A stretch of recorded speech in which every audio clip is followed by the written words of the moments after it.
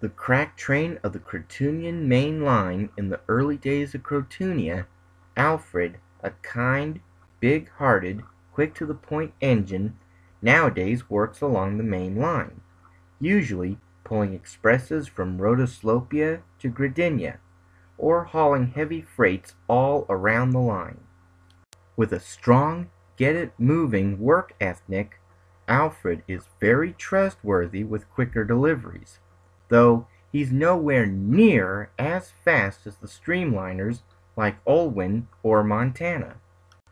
At the moment, he usually does a 3 p.m. supply drop-off and a 4 o'clock dirt gravel pickup to and from the site of the new Cliffstone Mountain Hotel, where buffers lie at the end, though a branch line is planned to be built connecting back to the main line from Cliffstone Central Quarry, and a roadway travels through.